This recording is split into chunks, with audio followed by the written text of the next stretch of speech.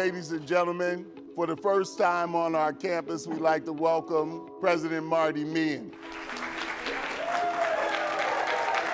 In many ways, I've been thinking about being the president of the University of Massachusetts almost all my life because it's a culmination of my career. And I'm really excited. It's my first day on the job, and I wanted to do something meaningful, which on a university campus like the University of Massachusetts, that means interacting with students. This is an exciting day for me. I have a passion for the University of Massachusetts, in part because I'm a graduate.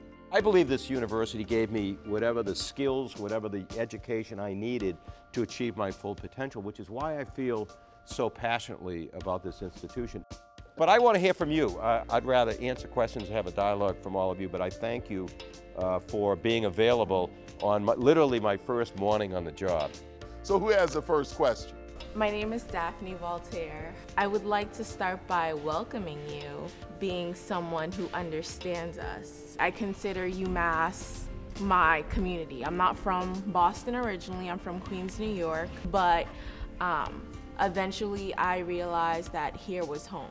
I want to talk about the diversity of this community. We want to prepare students to be globally competent and be able to take on the world.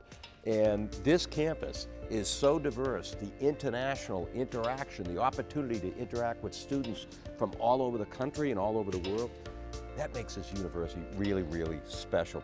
Thank you for coming from Queens, New York, because you have a perspective. You probably were a Yankees or a Mets fan before you got here. I grew up in a family with 7 children. My mother and father who lived in Lowell, Massachusetts. We all attended public universities, and the University of Massachusetts, it means a lot, not just to me personally, but to my family, to where I come from, for what I believe in. If you could expand a little bit about your personal experiences as a student and as a chancellor within the UMass system. What I've found at Lowell, and what I will find as a system head, is that I have a passion for every person that walks through the door because I was there.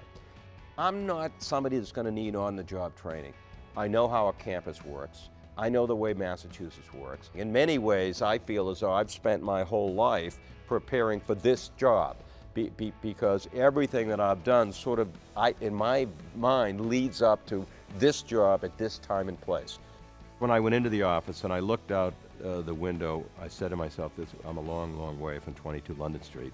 And with that comes a deep responsibility to be a great president. I have to make this university great with every fiber, with every ounce of energy that I have, and I take that responsibility very seriously. So I want to ask, what's your 10-year plan? I want our reputation enhanced, I want our rankings enhanced, and I look at this as a 10-year endeavor. So we're going to come up together with a strategic plan. We're going to engage the legislature and the governor to work with us on that plan. We're going to work on all of that collaboratively to make the University of Massachusetts the best public university in the world. That's what we want to do.